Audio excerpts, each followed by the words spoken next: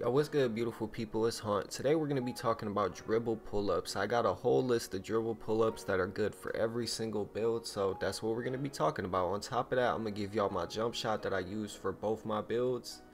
And yeah, that's pretty much it. So make sure y'all do drop a like, sub, turn on post notifications. It's all very much appreciated. We're not going to waste no time. We just going to get straight into it. Alright, so first things first, I'm going to pop up the list of dribble pull-ups on the screen. These are what I feel like are the best dribble pull-ups in the game when it comes to just a list of good ones, because I know a lot of people have a lot of different personal preferences, and me just telling you mine isn't going to help taller builds. It's not going to help different, you guys get what I'm saying. So these best dribble pull-ups, I'm gonna break it down.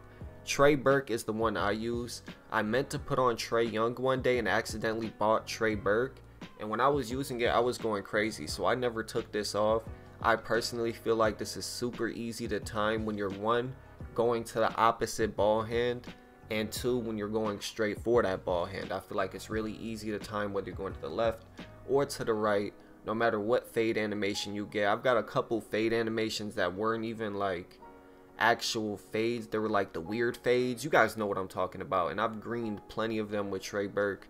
So this one is my personal favorite.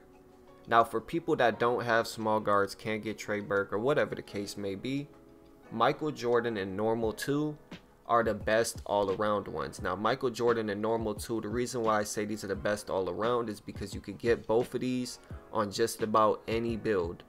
So these two, if you're somebody who's got a tall build, these are the two you're going to want to be looking at, is Michael Jordan and Normal 2, trying both of those out, seeing which one you like. Me personally, I like Trey Burke. Now the last two on this list, Trey Young and Steph Curry. Trey Young, he has an amazing fade. I used his in 22, and he's always had a really good, easy to time fade. So that one is one of the ones that most small guards use. 90% of all small guards you see are going to be having Trey Young on. Steph Curry, I feel like Steph Curry kind of took its like fall this year. Last year, everybody mainly ran Steph Curry, then other people ran Trey Young. Those were like the two populars. But this year, I feel like there's not that many people that I really see running a Steph Curry fade. This fade is amazing. I did use it in the beginning of the year, so it's still on the list because Steph Curry does have a tough fade. But it seems like this year people are trying to test out new things.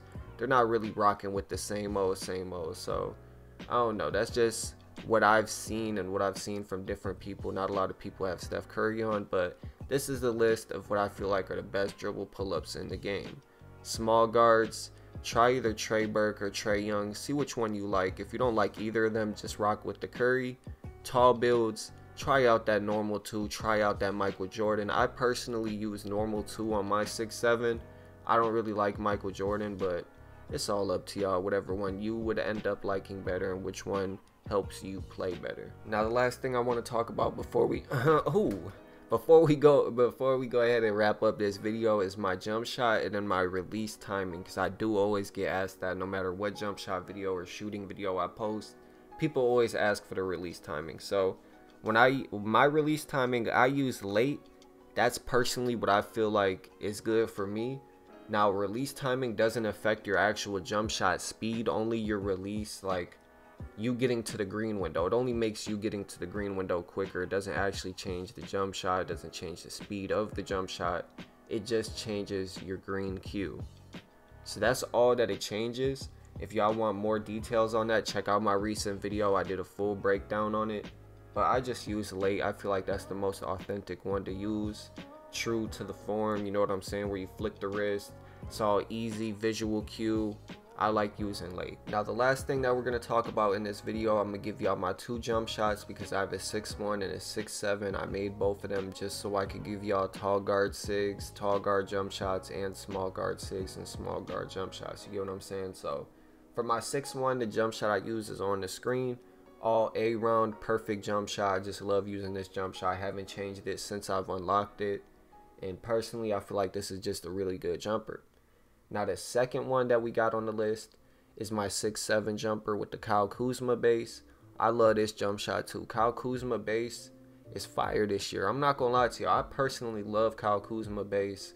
So I'm checking with this build. And it's only got an 85 3-pointer. I could pull it from half court. Anywhere on the court I could pull it from, for real. So these are the 2 jump shots that I use. I hope today's video helped y'all out, or you know what I'm saying. If y'all have any questions, just let me know in the comment section. I do got badge videos that break down playmaking, defense, finishing, what's the last category, and shooting. I have 4 videos that have full breakdowns on the best badges for each category, telling y'all explanations behind them, giving y'all tier rankings and everything like that. So just check out my videos if you want to know about badges. And yeah, that's it for today. Hope y'all enjoyed it. Your boy Hunt is out. I love y'all.